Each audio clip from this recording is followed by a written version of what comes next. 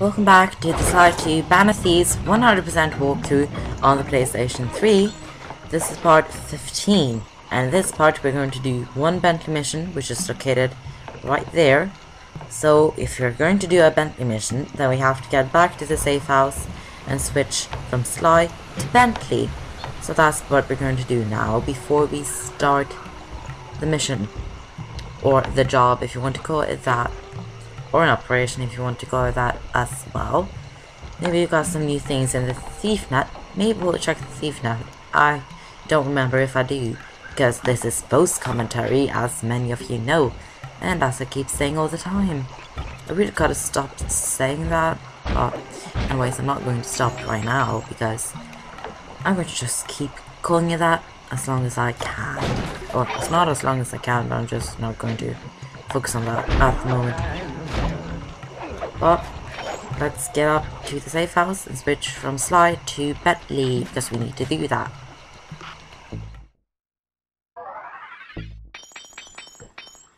And we're out as Bentley. We're checking the thief net. What are we going to buy? Let's see. We bought the stealth slide for Sly, so we're going to use that later. I don't think I used it in this episode, actually. I actually don't use that many, like, moves. I really don't use many moves. I just do basic stuff, like hitting and stuff. That's what I do. I usually don't use the moves, which I should really get into, because it's really helpful. So I should try and do that. But let's do that in the next episode, though, in episode 4. But we're soon at the job, where we're starting the job. And this mission is actually very interesting and kind of weird. And the mission is called, it's called Leading Rajan. So that's a weird name. But let's start Leading Rajan. As I expected, Rajan is out for his daily tour of the operation.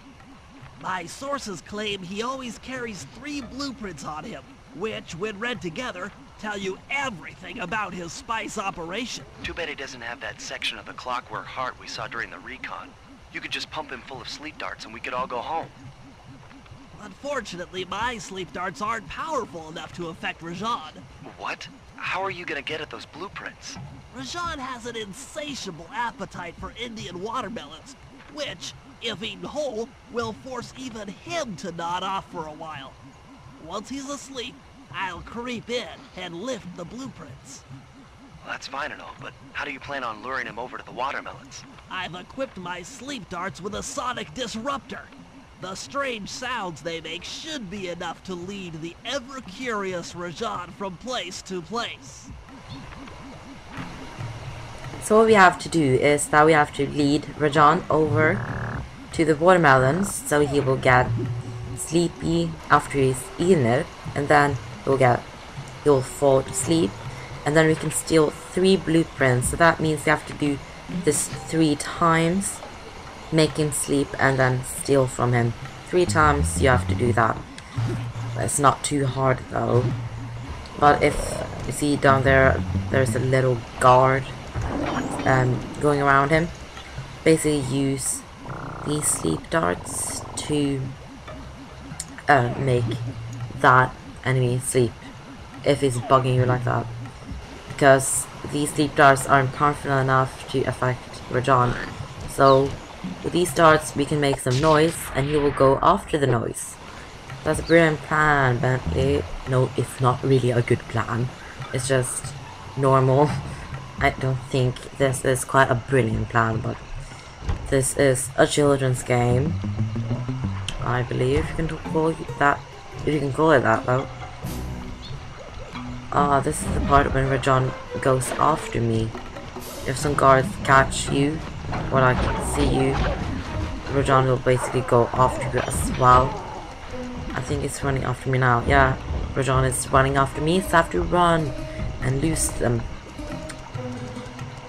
So, trying to be a little bit careful because you don't make sure he does not see you, because you will fail the mission basically.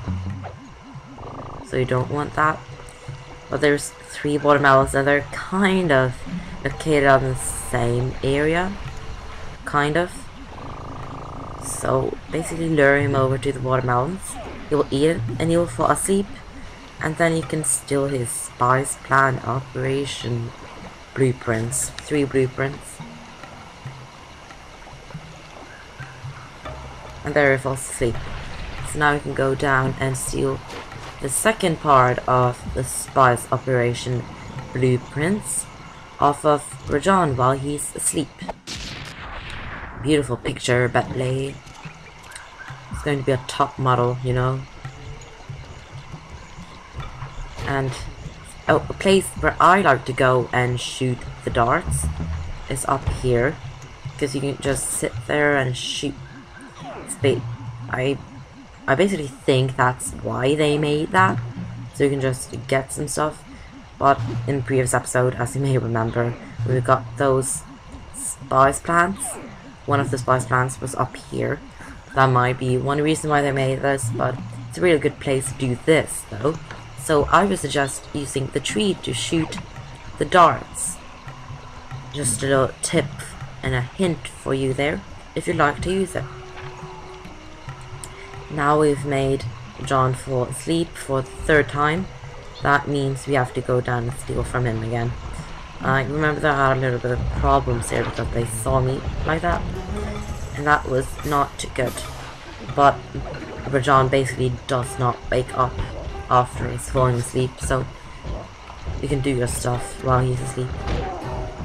And then I got spotted by this guy, so I have to kill that guy. And then more guys came, so I have to kill them as well. These laser stuff that this thingy with horns shoots out, it's really annoying. This is really easy to get caught by it, like I did there. And burn up. But it's not too long till I finally beat these. I think I basically run down there now and get it. Yeah, I do. And then I can steal it. And there we got the 3rd part. What? The blueprints? They have been stolen! That's the complete set of blueprints. Great field work, Bentley. You're really getting the hang of this. See you in the next part.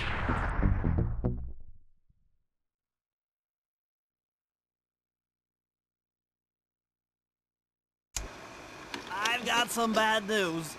Rajan has gone into hiding somewhere in the temple. I guess the destruction of his satellite array and my invasion of his personal space to get the blueprints spooked him. To get his portion of the Clockwork Heart, we'll need to drive him out into the open. Given Rajan's spy-saddled temper, I'd recommend making him angry. First, we'll destroy the center of his operation, the spice grinder. Then we'll demolish the dam above the temple in an attempt to flood him out. If that doesn't work, I've made arrangements to exchange one of the temple's facade rubies for some high explosives, which, if necessary, we can use to flood the whole temple grotto. If my psychological profile is accurate, Rajan should pick up the other half of the Clockwork Heart before making his escape, effectively bringing it to us.